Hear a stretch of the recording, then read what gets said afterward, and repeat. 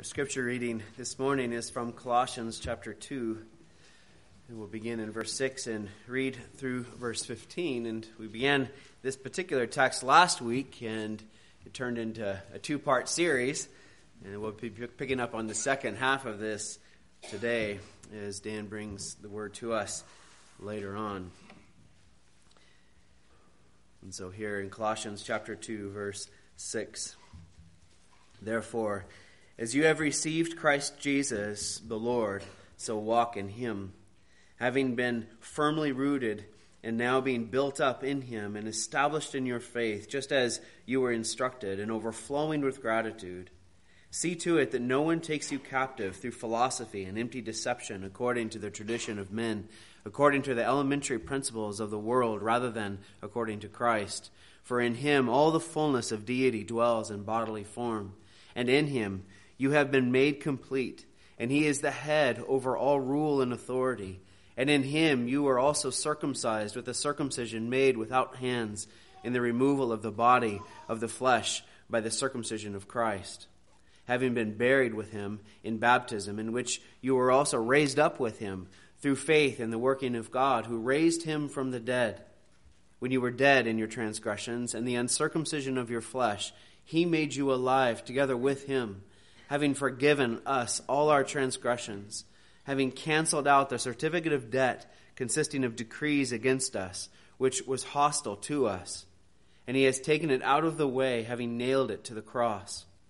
When he had disarmed the rulers and authorities, he made a public display of them, having triumphed over them through him. Our Father in heaven, it is because of Christ that we can come before you, even be called your children.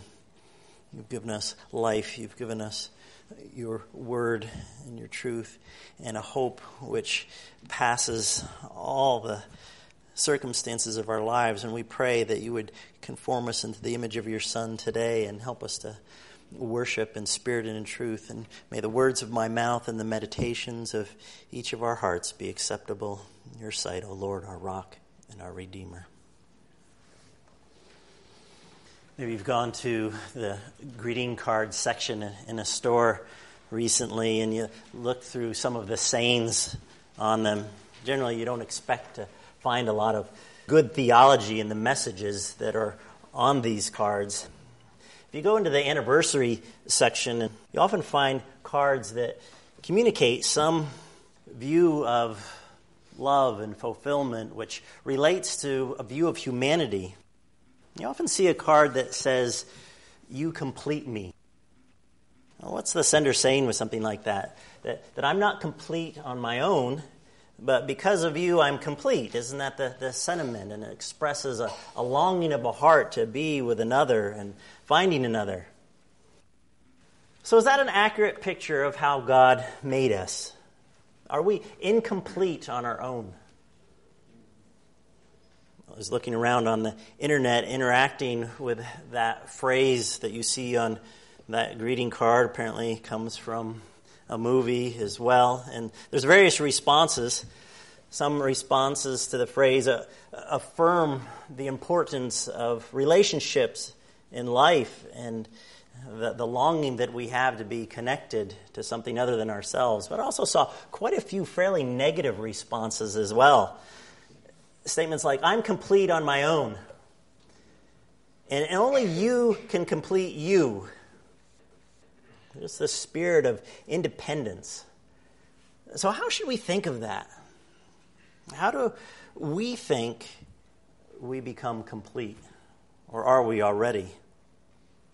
We think about phrases like that, and we now need to reflect that in terms of the biblical view of man. And there's a right sense that God made us for relationships. We're made in his image and as male and female. We're relational beings. And God said in the beginning it wasn't good to be alone, not just for companionship, but to accomplish his purposes. We're to be doing that together, reflecting him. But what is missed by the world is that our primary relationship for which we were made to flourish is with God, our Maker. There's a thread through all of biblical history, the story of redemption. In the beginning, of course, we had fellowship with God. We were dependent upon him. And then man, what do? We decided to choose for ourselves apart from his good instruction. We rebelled against our Maker, and ever since, people have been trying to find their meaning, try to complete themselves in all sorts of ways. Who we are with is often one of those ways, or who we make ourselves to be, what we achieve, what we acquire, what we enjoy. Sometimes it's measured by how we compare ourselves to others. Yet what God is doing in history is making a people for himself that look to him, that will call him their God, and they will be his people, be unified in having him at the center of their lives, and the promises that he will dwell with them. He will dwell with us. That's where we're going in biblical history. The end of the story in Revelation is that we will dwell with him as his people. Without this fellowship that we were intended for, without this relationship with our Maker, a person is not complete. We are only complete in him. That's the title of our message, and that's what our passage is about. It's about being in him, being in Christ, and being made complete. As we read through the passage, hopefully that stood out. Paul's been writing to this fairly young church about the supremacy of Christ, all that he is, and all that they have in him. And he's encouraging them to really understand who he is. As you've received him as the Lord, he is the Lord, he's the master of everything, he's the Savior, he's our treasure, as we've been looking at. We're to walk in him, have our daily lives, our conduct in him.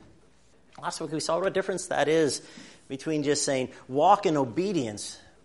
He doesn't say walk in obedience. It says walk in him. This isn't about just keeping a bunch of rules, but somehow our lives are connected to Christ. We're rooted in him, being built up in him and established in him, as we saw last week in verse 7.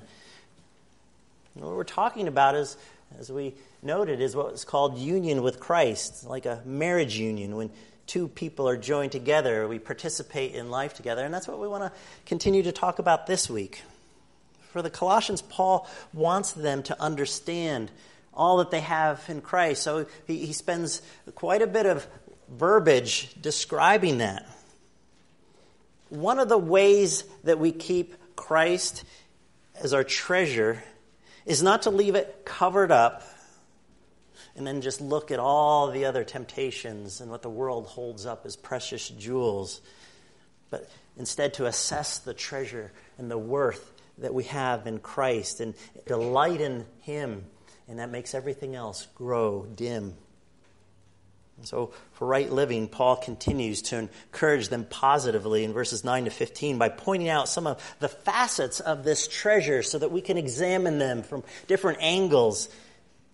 And we're going to look at three particular facets of being in Christ, who is our treasure. We're going to look at, as it says in your bulletins, fullness, fellowship, freedom. And really these serve as three reasons not to add to Christ, like some of the teachers were doing in Colossae, but so that they would know and we would know the preciousness that we have in him. So let's start by looking at fullness. As we look at verses 9 and 10, there's really two kinds of fullnesses being spoken of. I don't know how it strikes you, but hopefully you spend time reading large portions of Scripture. An epistle is meant to be read in one sitting. And if you sit down and read through Colossians, the doctrine, the teaching about Christ jumps off the page. This passage here, and a few weeks ago, remember in chapter 1, verses 15 to 20, Paul just seems to break out and talking about how incomparable Christ is, his preeminence. He made all things, and everything is for him. He's over all things. Why does he do that? You don't see that in some of the other epistles, but we got to remember that epistles are written for an occasion. They're written to a certain people, a certain time and place, and there's a reason. And Paul has heard back from Epaphras that there's something going on there. And he starts out praising them for what God's doing and praying for them. And we had a little insight last week, and we'll get some more insight next week. But there's probably a reasonable inference that commentators make, and we should take as reading through this, that there are teachers talking about fullness in some other way that is not dependent upon Christ. This completion or fullness. In a sense, it seems that they're hearing these echoes, these voices out there saying, you made a good start, but you need to add more to be full, to be complete. You're not there. You need maybe some special knowledge or some insight, visions, or you worship angels, or you need to add some kind of practices to your life. And it seems that some of the elementary principles, going back to last week that we read about in the passage, are how to placate maybe some of these other spirits that are around there.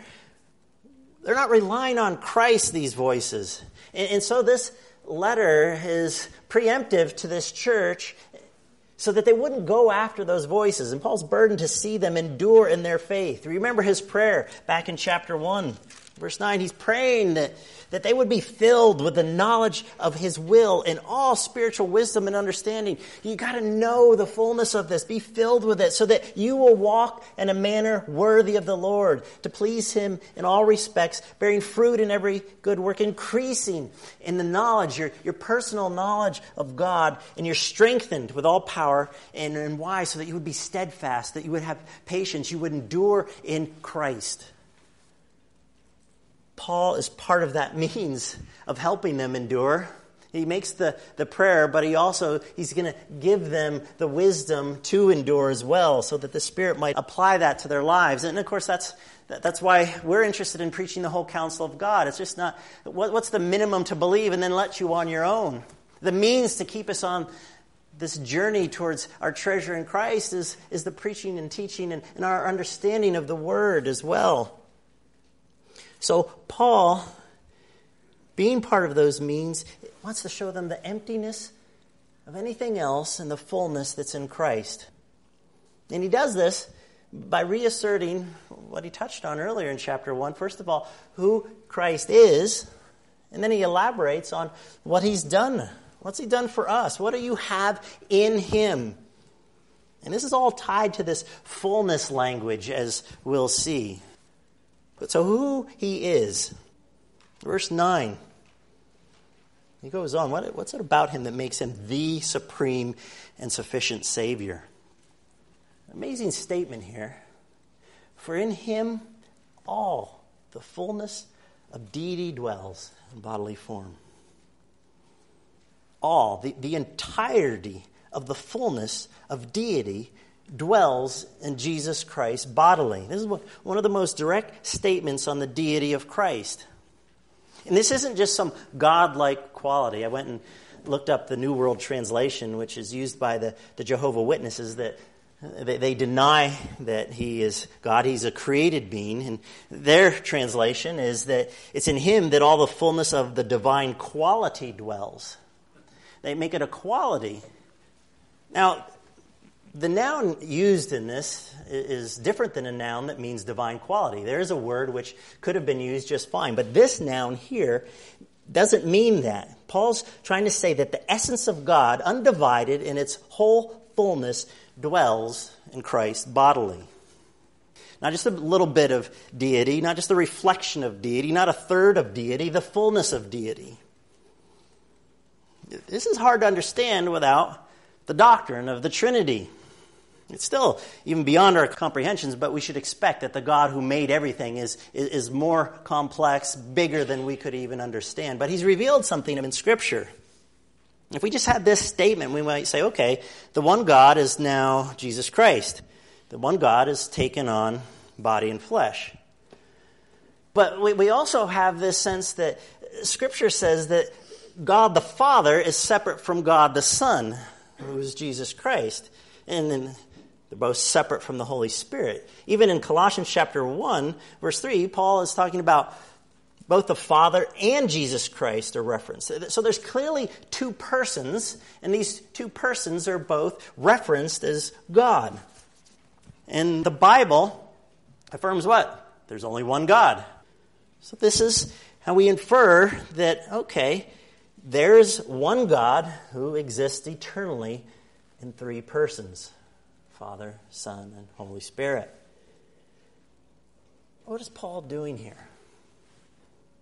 Jesus isn't just some junior deity or some lieutenant of a deity. Everything in essence the Father is, the Son is.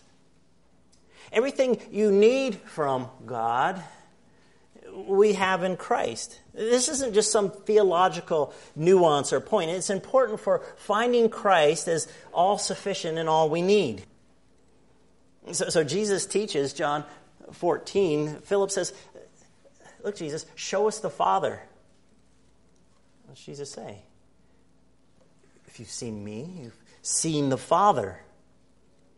He's the image of the invisible God, right? So we go to the Gospel of John back in chapter 1. No one has ever seen God, the only God who is at the Father's side. He has made him known. This one at his side is God, John 1:1. In verse 14 in John 1, this God who was referred to as the Word, he became flesh and dwelt among us. He's full of grace and truth, that fullness language. And so Paul rightly says in concord with the Gospel of John that all the fullness of deity dwells in him bodily. He presently dwells now. He was God before the incarnation, during his incarnation, since his incarnation, he presently dwells, and yet he dwells bodily. He's also man forever. This God has taken on flesh, what we call the incarnation, and he is this forever. So what are the implications of this? We talked about what God's doing in history. I will be their God, they shall be my people, and I will dwell with them. The way that God will dwell with his people in all eternity includes Jesus. It's in Jesus. It's fascinating in Revelation. You see the Lamb and you see the Father, but there's one throne. No one's seen God. We see glory, we see manifestations, but we will dwell with him in Christ. There's going to be a banquet that we're with him, and we're going to see that more fleshed out as we go along on what is the treasure that we have in Christ.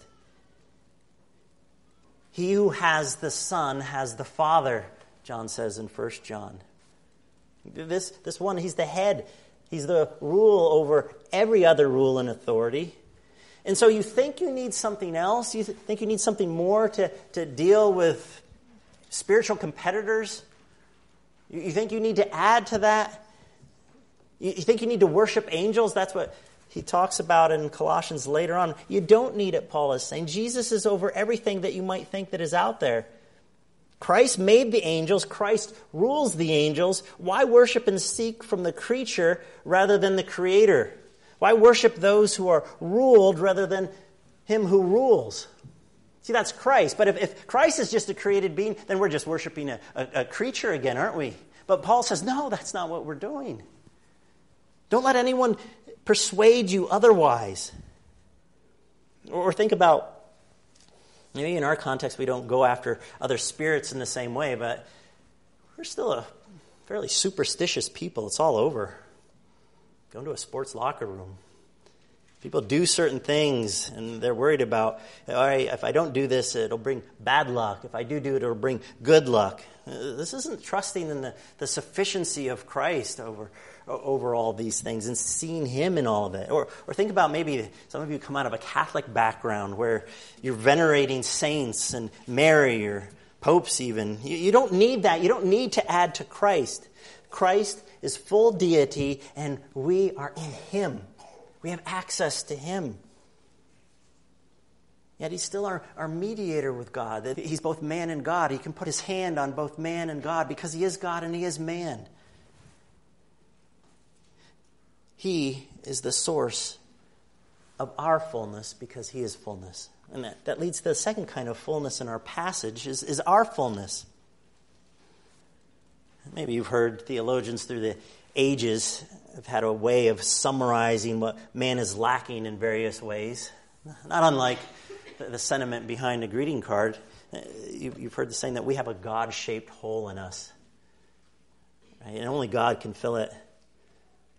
Maybe you've heard of Augustine. He has a prayer that says, "You have made us for yourself, O Lord, and our hearts are restless until they rest in you." You see, since in Christ all the fullness of deity dwells, he can fill that God-sized hole. He can complete us.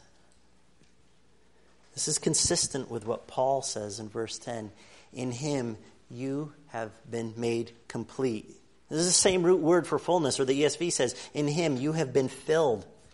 The greeting card's right. We need to be completed. And it happens in Christ.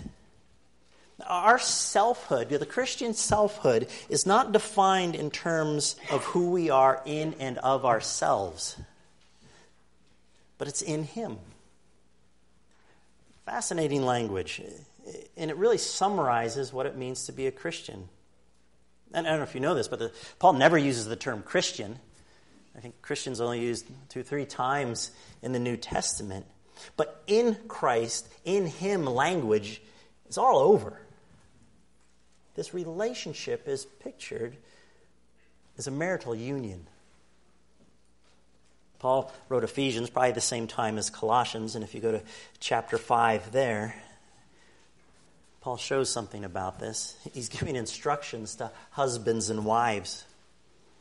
And he's talking about how husbands should love their wives should submit to the husbands, and he goes through this whole exchange on what this should look like. But he gets down to verse 31 of chapter 5, and he's talking about a man will leave his father and mother and be united to his wife or joined to his wife, and the two shall become one flesh. This is what we think about as union in a marriage. And then he goes on and says in verse 32, this mystery is profound, saying that this refers to Christ and the church. This marital union refers to Christ and Christians. He's saying that human marriage was actually designed on the eternal pattern that God intended for the relationship between Christ to his people. Marriage between a man and a woman is a mini model, a proclamation of Christ and the church. This marital love and oneness portrays, it images forth the relationship between Christ and the church. I think about one of my wife and I's prayers is that we would more and more image forth Christ and the church in our relationship. Picture of what it's to be like. Of course, we fall short. But we know that it can only happen if each of us leans on Christ, if we find our completion in him. Why? Because marriage isn't ultimate. Children aren't ultimate. Christ is ultimate. He completes us. In him, you've been made complete. And Martin Luther, he wrote a little book called The Freedom of the Christian.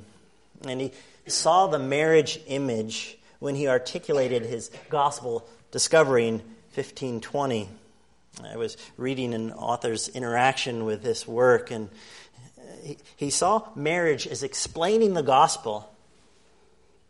He talks about to be a Christian is like the story of a great king marrying a harlot. The harlot can't make herself the great king's wife by anything she does or her performance. But he becomes the king's wife by his wedding vow. And through that, she becomes his. And the king says to her, "All that I am, I give to you. All that I have, I share with you."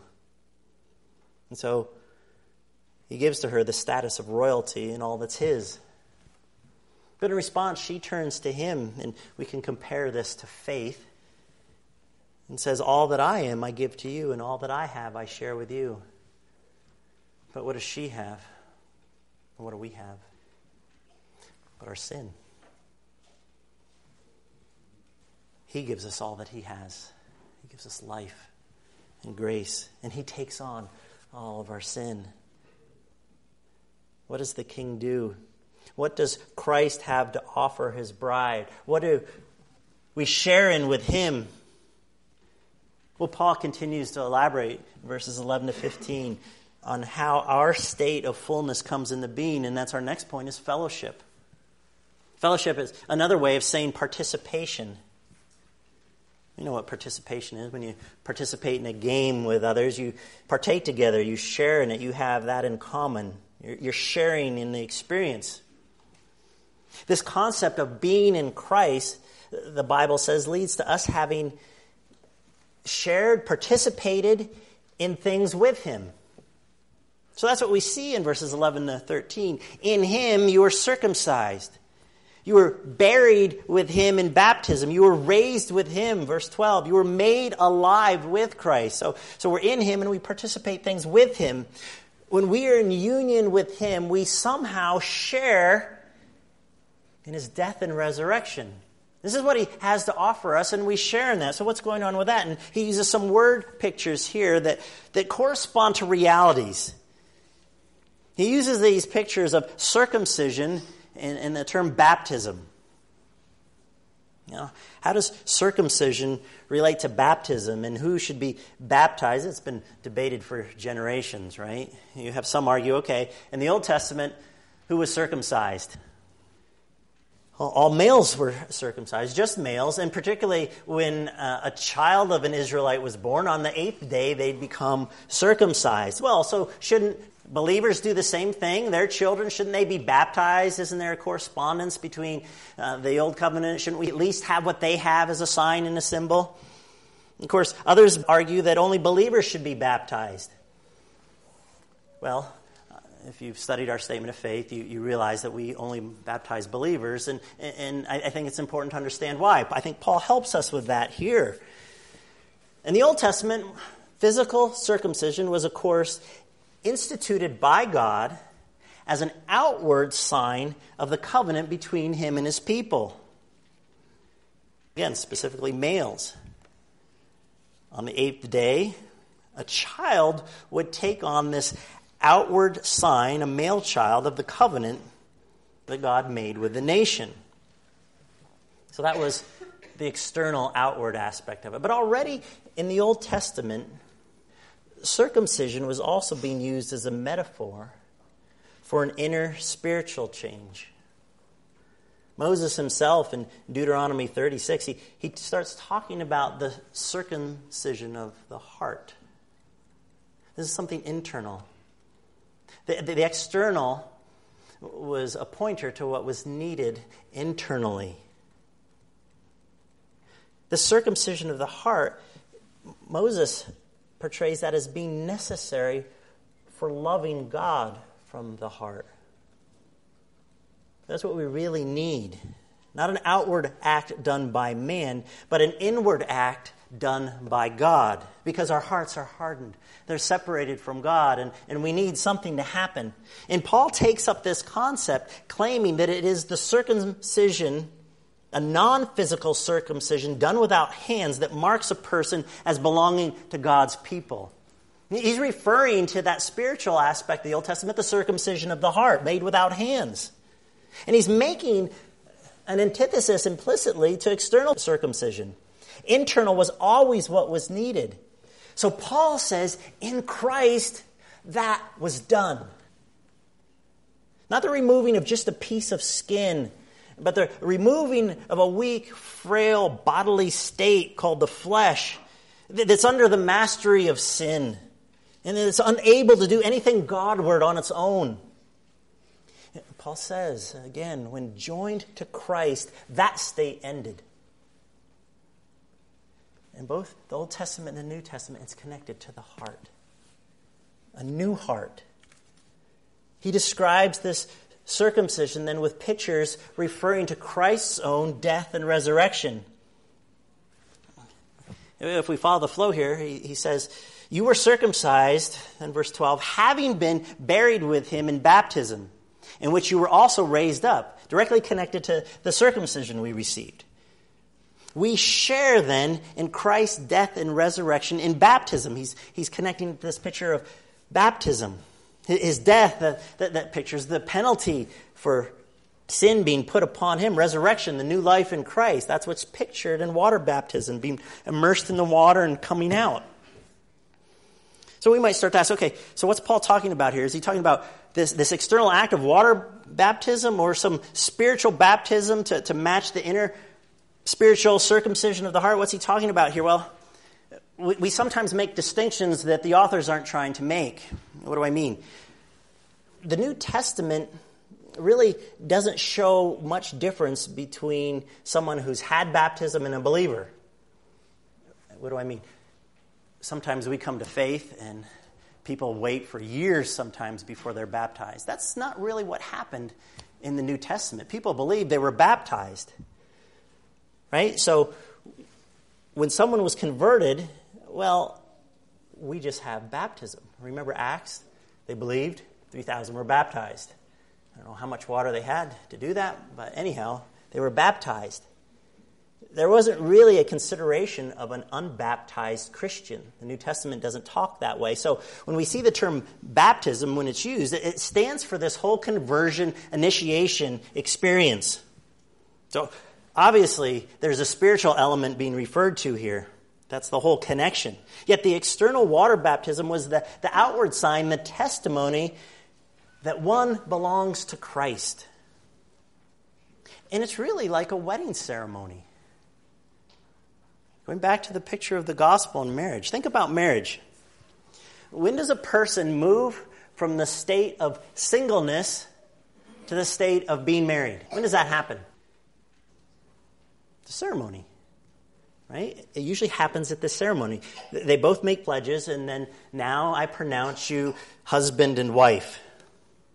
Now, theoretically, I suppose one could get married on paper from a judge without a ceremony. He's overseas, she's here, and they make some legal paperwork to make it binding. But that's not typical, is it? We have this ceremony to commemorate the new status, the being joined together, the transfer. It's the initiation into it. And the same should be for baptism. It's the initiation rite in which by faith one says that I am his and he is mine. By faith, it says here. Faith that's associated with a heart that trusts God. That's what faith is. It's therefore associated with the new heart, the heart made without hands. Now listen, this is different from the Old Testament outward sign of physical circumcision. In the Old Covenant, you didn't have to have faith to get in. You just had to get in by natural birth, by being born, right? You were born and you were part of the covenant people because you were a Jew. But that's not how the new covenant works. How do we get into the new covenant? Not by physical birth, but by new birth. The nature of the new covenant is that you are in it, by definition, because of a new heart. That's what was pointed to by Moses in Deuteronomy. It's what Jeremiah talks about in Jeremiah 31 and Ezekiel 36, where God gives you a new heart. I put my spirit within you. That's why we don't practice infant baptism, because the way we get into the new covenant is by new birth. And so only believers are baptized, and they have the sign which corresponds to the reality of what circumcision of the heart really is. Does that make sense? And for the believer then, baptism really is like a wedding ceremony.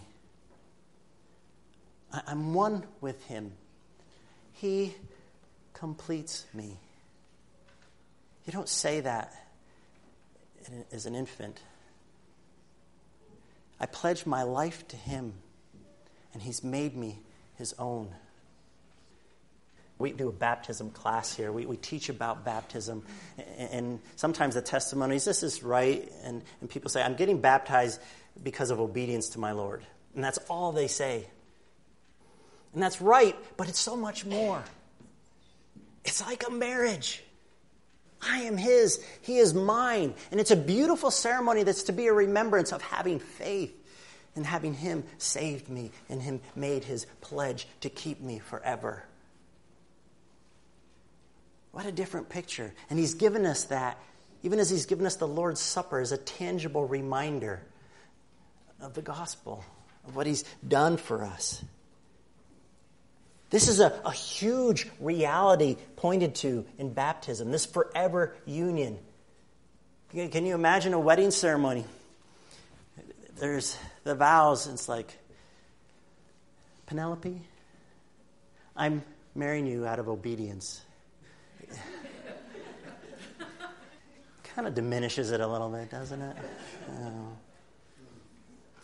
But once I've entered into that state of union, I have all the benefits and privileges of being joined to him.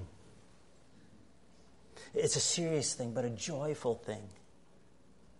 And it brings freedom. It's our last point. We've talked about fullness and fellowship and now freedom. In this relationship is where there's real freedom.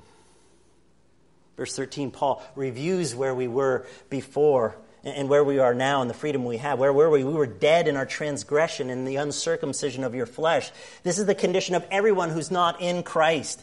We lived in sin. We lived not caring or able to do the greatest commandment, to love God with all our heart, soul, mind, and strength. We turned away. We violated God's law. We spurned him. And this is the condition of uncircumcision, as we said before, going back to that. We had a heart problem. Of course, our problem wasn't just commandment breaking and the guilt that came from it. If it was, the solution would be what? Commandment keeping. And then we just have another works-based religion. We just start adding restraints and do's and don'ts. Look at chapter 2, verse 18. We pursue these things of self-abasement, the do's and don'ts. But later, at the end of chapter 22, these things have no value against continuing in sin. More works isn't what makes us right to God, and it's not what gives us power and victory over sin. It's seeing Christ is what completes me and wanting to follow all that he is, being joined to him. See, our main problem without Christ is that we prefer anything to God, and we look for completeness elsewhere. Going back, that's why we need the new heart. We need the new life. But also, since our relationship before Christ has been severed with God because of our sin, the relationship can only be restored by the removal of sin. That which separates us from God has to be removed. We can't have God. We can't be complete in him without forgiveness. Boy, the world tries to get rid of our guilt in so many different ways, doesn't it? We try and redefine sin. We try and add works to make self-atonement. Or we psychologize it away, saying that I have everything in me to be complete. It won't work because we need to be forgiven by the one that we've offended. And that's what we have in Christ. Verse 13 again, he made you alive together with him, having forgiven us all our transgressions, all of them, past, present, and future. Yes, he's forgiven my past sin, but when I'm joined to him and I have all the benefits of forgiveness, it's always there. It's a package. So I think about that, and I'm saying the Lord did it. It's all of grace. And he gives this vivid word picture here. Verse 14, having canceled out the certificate of debt consisting of decrees against us, which was hostile to us. He's taken it out of the way, having nailed it to the cross. And this is a picture of a document. It's a certificate of debts that we're obligated to pay. So all of us, whether we know it or not, have an obligation of allegiance to our Maker. Okay, this is why when we start with evangelism, somehow we need to get to where God is, who God is. Because God made us, he owns us. We don't have the right, we don't have the authority to determine what we're about, what's right and wrong on our own. Only God does. And so, because he made us, we have an obligation. I owe God obedience to his will. But our sin stands as conclusive evidence that we have failed to give God that allegiance. And so that record is against us. It's hostile to us because it condemns us, saying that we deserve death. But that record was nailed to the cross. There's another word picture here. It was a common practice in those days that a written accusation would be put above the criminal. Remember Jesus on the cross? King of the Jews was his accusation. We have an accusation. And in God's sight, in Christ, our accusation was nailed to the cross. And because Christ was nailed there, our debt has been paid, because that's what he was doing on the cross. The wrath of God for our sin was poured out on him, and we can now be forgiven completely. He's taken it completely out of the picture. It has no more bearing on our case. The sins I did yesterday, today, and tomorrow. What does this do for us? Union with Christ gives us a precious, a beautiful, life-changing assurance that shapes our whole life. It should shape the whole nature of our Christian life. If I've sinned, I'm still his. It doesn't say just go out and sin. But we're not quite like Jesus yet. If we confess our sin, he's faithful and just to forgive us of all our sins and cleanse us unrighteousness, because we're in this relationship with him. He's not going to hold it against us. It can cause a relational wedge, but I'm his. It means I don't have to despair as to how will God look at me. He sees me in Christ. And doesn't that change all my motivations for how I live life? How I deal with the hardships. Like in Colossians, boy, you need to do something to maybe appease someone. Works of asceticism and listen to angels and get some enlightenment here. My motivation is I don't need to appease God, whether through spirits or angels or my works. I don't need to live in the fear of man. I can have confidence before God in Christ now, today. Notice that this fullness, it's not just something in the future. You have been made complete, verse 10. Not that I don't need to grow in living that out. Paul encourages us in the rest of the letter, and he labors to that end. He prays for it, that we would walk worthy. But this is something that we have already and need to come to a deeper treasuring, because this is what we have in him. It's nailed to the cross. That song, "It Is Well With My Soul," so captures the point of this verse. My sin, oh, the bliss of this glorious thought. My sin, not in part, but the whole, is nailed to the cross, and I bear it no more. Praise the Lord, oh my soul. The reality of forgiveness and this canceling of our debt, it's affirmed for us in the breaking of bread and the taking of this cup. That's what we're going to remember today. I want to bring up one point further on our freedom, though, before we go to that. It's not just the penalty that we're free from, but the power of those who are against us doesn't compare to what we have in Christ. There's a freedom from being enslaved to other masters. Verse 15, these other rulers, authorities, or whatever we're thinking is out there, Christ has shamed them. That's the sense of public display. It's an open disgrace. He's disarmed them, or better, disrobed them. This is a picture of a conquering king who, when he's won the battle, what's he do? He seizes the opposing kings, and the first thing he does is disrobe them of all their kingly garments, and along with that, any weapons, because they're not kings anymore. And he parades them behind him, and they're shamed. And now there is a new king. And I'm joined to this victorious king. And you are too if you've trusted in Christ. So other powers and principalities and rulers, authority, human realm or spiritual realm, they don't compare. So don't fear them. Don't submit to them any longer. Christ is our new allegiance. And He is the victor. And I'm in Him.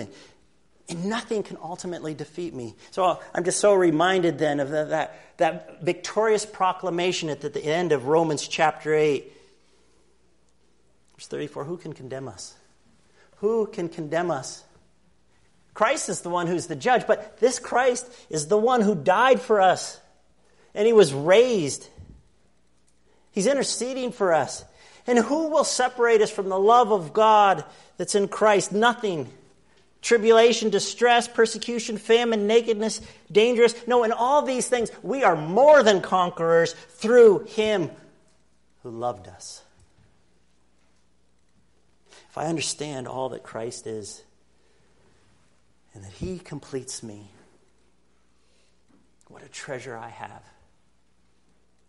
And so back in verse 6, so walk in Him. And Father, help us to do that. Help us to see what a treasure we have in Christ now. Even as we await His return in that glorious day when there'll be a total consummation of this union, we know that we belong. We belong to Him. And Father, if there's here those who don't understand Christ and haven't joined themselves to Him by faith, by Your Spirit, making them alive, we pray that You would bring repentance and faith and bless us all for Christ's sake. Amen.